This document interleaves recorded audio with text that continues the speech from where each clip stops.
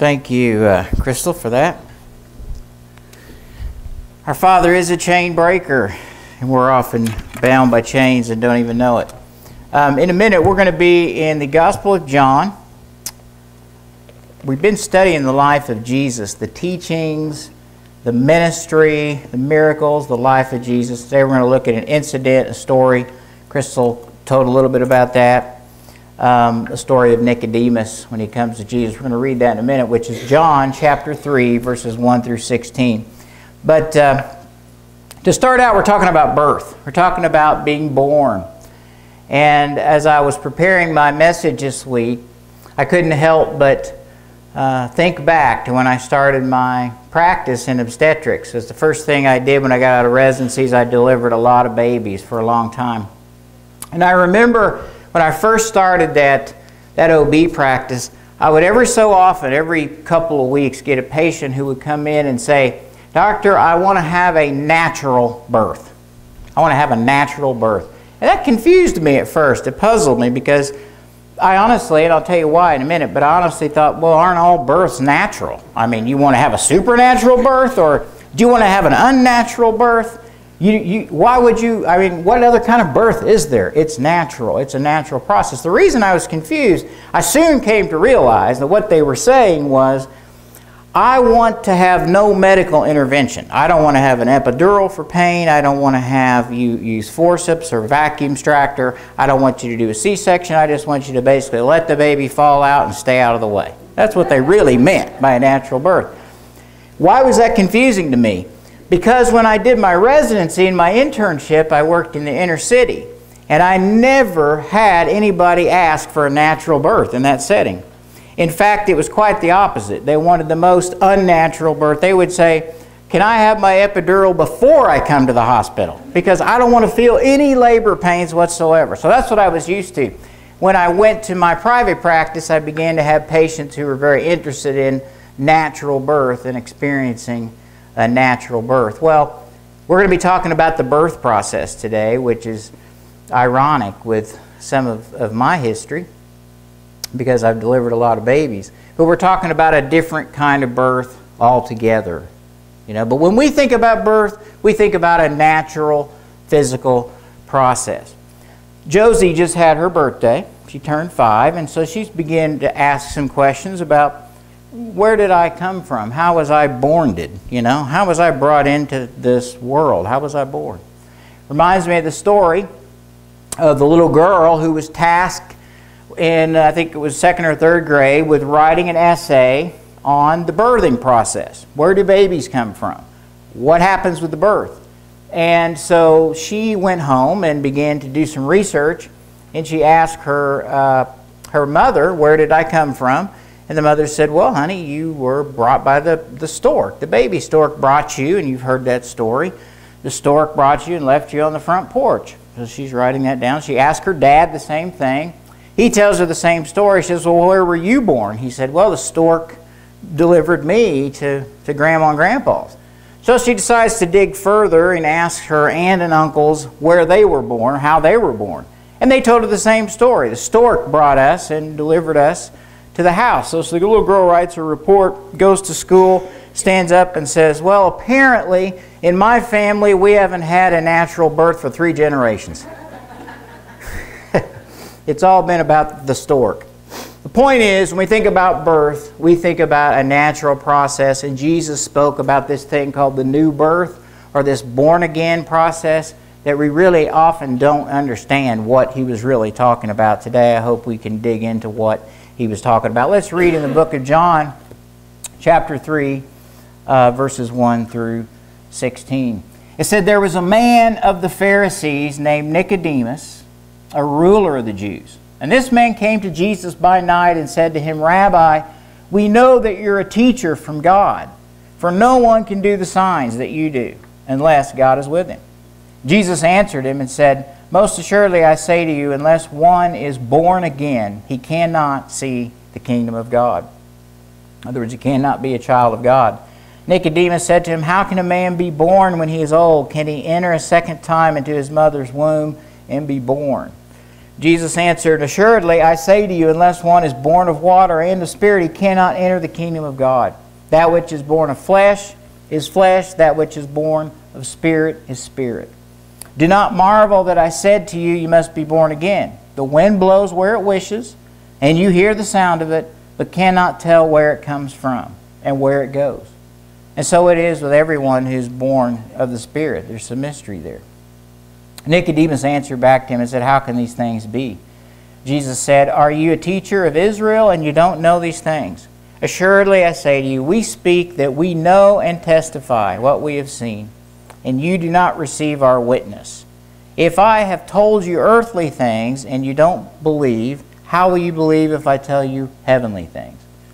No one has ascended to heaven but he who has come down from heaven, that is the Son of Man who is in heaven. And as Moses lifted up the serpent in the wilderness, even so must the Son of Man be lifted up, that whoever believes in him should not perish, but have eternal life." And the famous verse, "For God so loved the world, he gave his only begotten Son, that whoever believes in him should not perish, but have everlasting life."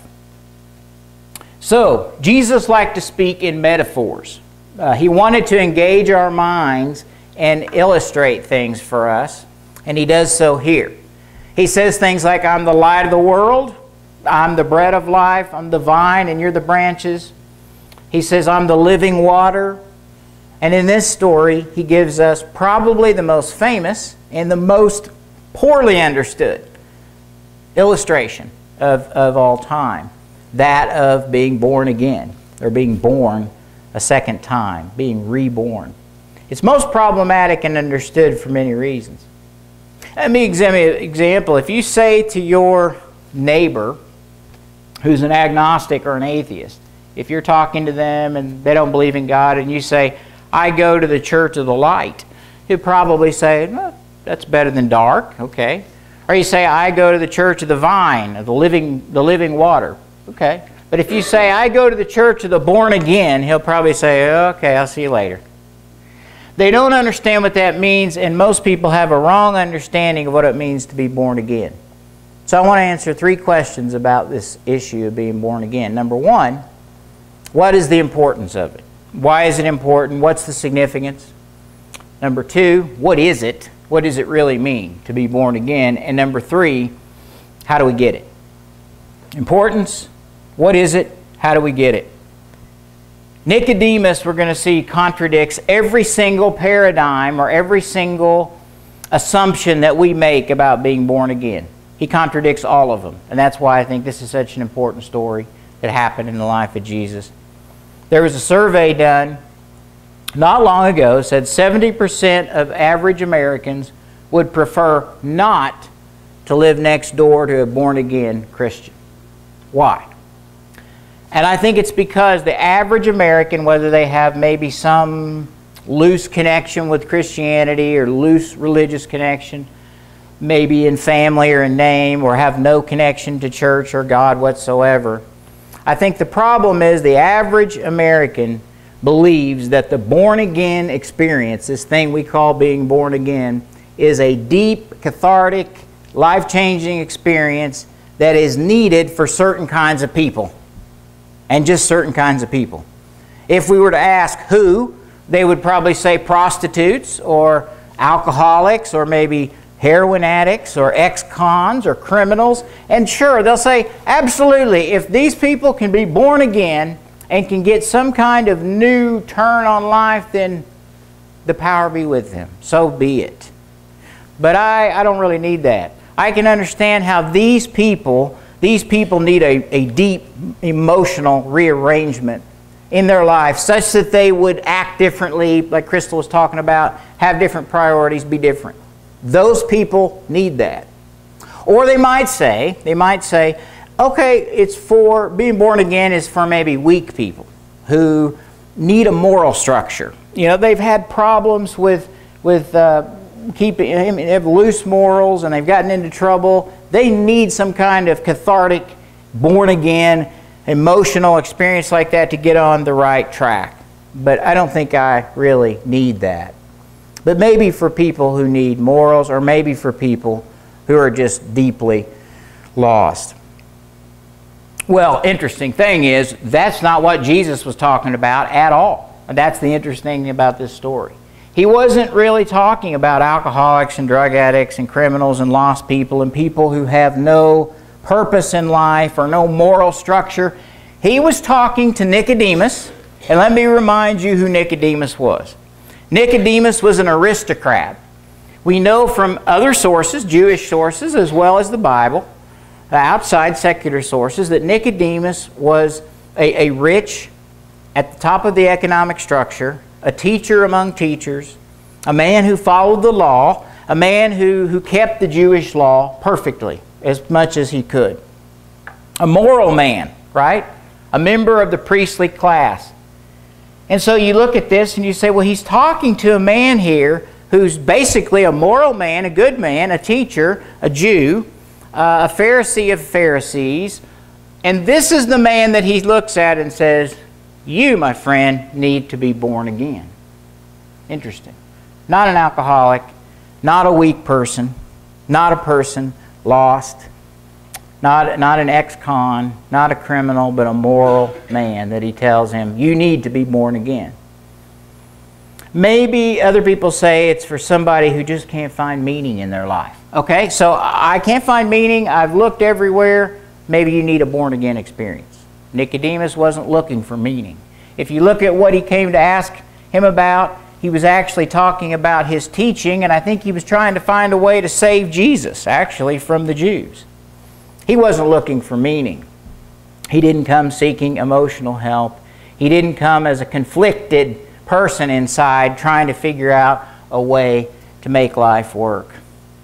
Or maybe there's one more. They'll say, actually, maybe a born-again experience is good for somebody who needs pat answers, easy answers to life, because I can figure things out through my own intellectual prowess and so forth, and I don't really need it. But somebody who might have trouble with that needs the easy answers, the pat answers of Christianity. Once again, Nicodemus was an intellectual among intellectuals. If he would have been a PhD if there would have been such a thing to offer in that day. So we can't say the born-again experience is for those who need easy answers, those who need moral structure in their life, those who are ex-cons or people who've gone astray. That can't be what being born again is for, or who it's for, or what it's about. There's a common misconception in the world that if you don't drink, smoke, sleep around, or gamble, and you live a moral life, then you must be one of those born-again types. Well, Nicodemus didn't do any of those things. He was one of those guys. He didn't drink, he didn't smoke, he didn't sleep around, he didn't gamble. He wasn't one of those people, yet Jesus said, you, my friend, need to be born again. So he hadn't arrived, yet he was a moral, good, upright person. Folks, what it means is this little story is really a game changer. It's really a paradigm shifter, because everything we thought would disqualify us from needing this born-again thing, actually we see that Nicodemus, he didn't qualify if that were what it was. But in fact, he did qualify. So what Jesus is really saying, and like Crystal said, every person is a caterpillar. Every person needs to be born again. In fact, Jesus really pushed back against the moral structure of the day. And he basically said, yeah, you keep all these rules, but inside your hearts are like dirty, rotten tombs, is the word that he used. You're whitewashed on the outside, but on the inside, you're rotten. And that's basically what he's asking us to look at today. Not our outside, but our inside. Well, there's one more thing about it with number one, important. Some people will say, okay, I buy it, it makes sense. I believe Jesus is who he said he was. I mean, C.S. Lewis said he's either a liar, a lunatic, or God. He can't be anything else. So he's either a liar, a lunatic, or God. And maybe you say, okay, I believe he was God, but I'm just not ready to do that. That maybe I'll do it when I'm older, because I'll be more interested about spiritual things then. And then I think back to when I was working in emergency rooms and the 24-year-old came in with that crush injury, that he woke up that day, went to work, set to be married in 4 months. I've told this story before. It really impacted me. And there was nothing I could do to help him, nothing a thoracic surgeon could do. He died, 24, had to tell his fiancée. He didn't go to work thinking that he was going to die that day. Or the 28-year-old that went over the hill right outside the hospital where I was working in Tennessee, and a truck crossed the line, and he ran head-on into that truck, died instantly, brought right into the outside of the hospital. He wasn't 100 yards away. Nothing we could do. He didn't plan on dying that day. And so I remember when I used to think that way, like, well, maybe later I'll look at this. And then I would see these people die that seemed to be random, and they were young and healthy and nothing wrong with them, gone. We never know when that's going to happen or to whom that's going to happen to. So waiting isn't an option either. So number one, it's important. Jesus basically said you must be born again if you want to be a child of God. Number two, what is it? What is it is Jesus read the heart of Nicodemus. He didn't ask. He didn't come to him and say, what do I need? He came to him and was talking about something else, and Jesus read his heart, said, you need to be born. You need to be reborn. You need to have a new birth. Interesting that he used the metaphor of birth. You realize using birth, we can't go back any farther than that. We couldn't go back to our teenage years or our childhood and try to do things different, all the way back to when we were born, when we came out, which means it must be a sweeping, profound, deep-seated change in our identity.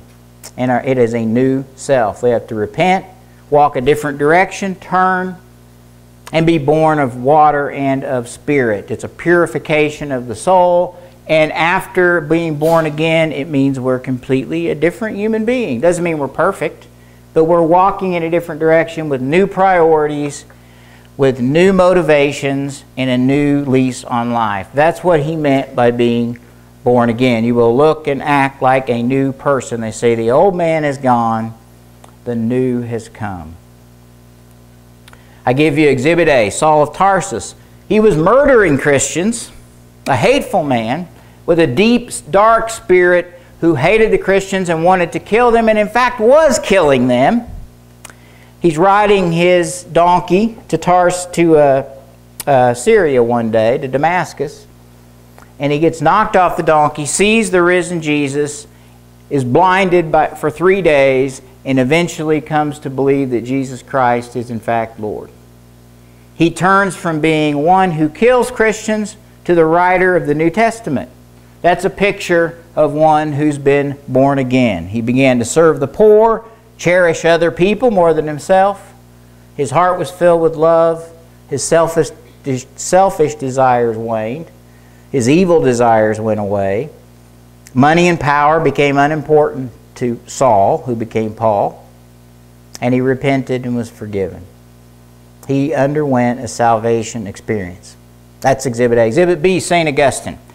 St. Augustine is probably one of the smartest men that has ever lived, I would argue. If you've ever read anything he's ever written, the man lived in about 300 AD, and he wrote some of the most amazing pieces of literature and philosophy that have ever been written. But Augustine lived the first 32 years of his life as a full-blown pagan sinner. He was a womanizer, a partier, everything that you could imagine that you would think wouldn't be a born-again person, that was St. Augustine. St. Augustine had a born-again experience. He changed. He became a Christian. He turned from a philosopher, an academic philosopher, to being an academic Christian, to becoming an intellectual Christian. But when he was living his loose life, he had a penchant for pretty women, and he had been with a lot of women. And then he became a Christian and became a pastor, and he became a different man. He didn't do the things he used to do. He lived a different life with different motivations. Well, St. Augustine, maybe a few months after he had changed, was walking in town. He lived in northern Africa. He was walking through the city. And one of the girls that he used to visit and frequent walked by him, and he wasn't rude, but he just sort of said hello and kept walking, and that was different than what he used to do. was different. It was a different kind of person and didn't seem the same.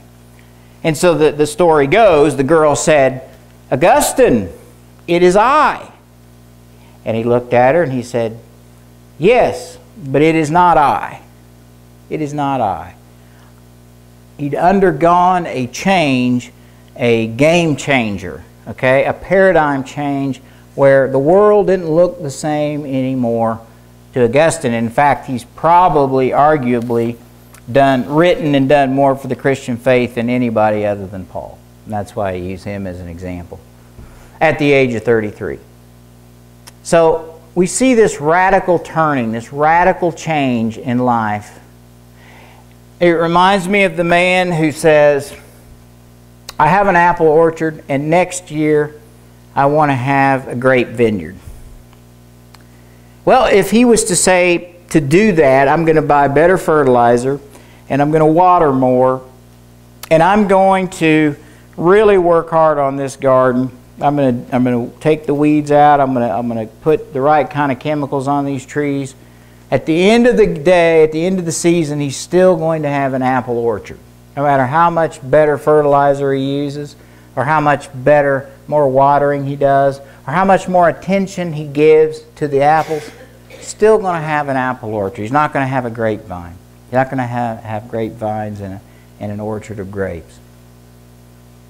I say that he had to plant new roots if he wanted to have grapes. I think there's hardly anything as beautiful as the grapevines and the grape farms out in Napa Valley. I don't think I've ever seen anything more beautiful.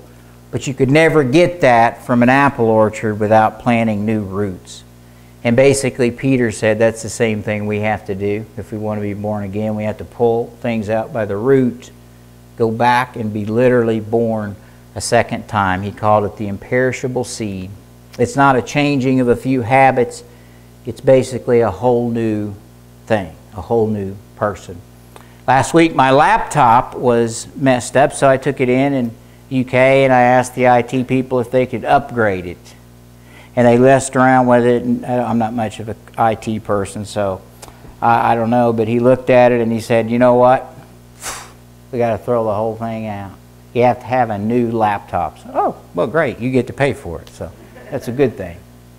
But he couldn't fix the old laptop, and the same thing goes here, that we have to have a whole new laptop when it comes to being born again. One scripture that Jesus said was, "Woe to you, you teachers of the law," people like Nicodemus, "you hypocrites.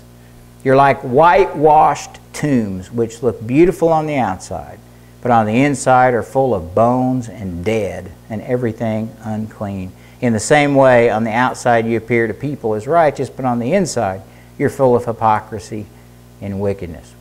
Hard thing to hear, but that's what Jesus says about us, really. It's really the truth. So last, how do I receive it? Well, Jesus is telling Nicodemus, you think that I came here, Nicodemus, to be a teacher, to be a prophet, to be a sage, you know, like Buddha or later Mohammed would come, or like Krishna, you know, these sages, these prophets. He says, you think I came to be another prophet, but I didn't come to teach you. I came to save you. I came to save you. See, nobody had ever done that before. You know, Buddha, Muhammad, and Krishna, they do offer a path to a better life, to some enlightenment, to a better way to live, but none of them can bring salvation. None of those teachers ever did anything to change the status of their followers in the next life, in eternity. None of them ever did anything to do that. Muhammad can't take you to paradise, but Jesus laid down His life for your sins and mine, and if we place our faith in Him and repent and ask for His Spirit to come into our heart, and we profess that with our mouth and mean it with our heart, He'll come into our soul and we can be born again, born a second time. It's a work of God, not of man. That's why He says the wind blows where it wishes, because it's a mystery sometimes how this happens. Nicodemus, this man who was an intellectual, top of his game, top of his economic structure, had a real need. He didn't know it. He didn't know it. He thought he was coming for something else. But Jesus saw the need in him, and he sees the need in you, each of you, and in me. He sees the need in us, and we best not wait till we get older, because we never know when we wake up what's going to happen at the end of that day. I've seen that play out too many times, unfortunately, in the lives of innocent people who were hit, struck, killed. We never know. But accepting the Lord Jesus and confessing this and meaning it is the path to new birth. We can indeed be born again. We can be cleaned on the inside and be forgiven of our sins. We can become children of God, children of light. And those born again will be forgiven and develop a relationship with God that's not otherwise possible. And I've come to know that to be the most important thing in my life, regardless of anything else that I've done or anything that I want to do. That is actually at the core of what gives me life and gives me hope. I never was able to find hope any other way than through Jesus Christ. He will change the desires of your heart. The old will go away, the new will come. Let's pray. Heavenly Father, we thank you for this little story. It tells us that being born again is not only important, you said we must be. And you said it's not for dropouts and prostitutes. It's for them, but it's for us. It's not just for those who are looking for easy answers. It's us. It's me. It's me and everyone here. And what is it? It's a radical change, and it's something that can't come about from just making a couple of adjustments. We have to radically be born again. It must be a work of God. We can't do it by ourselves. We have to pray for you to do it. We have to humble ourselves and ask you to do it. Father, it's the most important decision we can ever make, and I pray that everybody here hears that message from your Spirit. Not from me, but from your Spirit. That it might tug their heart to know that regardless of what else they do, this is the most important decision they can ever make. How do we do it? We profess with our mouth and mean it in our heart. Father, I pray that we each hear that message today and we think about it this week and let it percolate through our minds and change us into the person you want us to be. Bless us as we prepare to go now. And I thank you for this worship time, God. Pray that you'll work in the hearts of those as we close in a song. In Christ's name, amen. Keith, would you and Paulette come forward?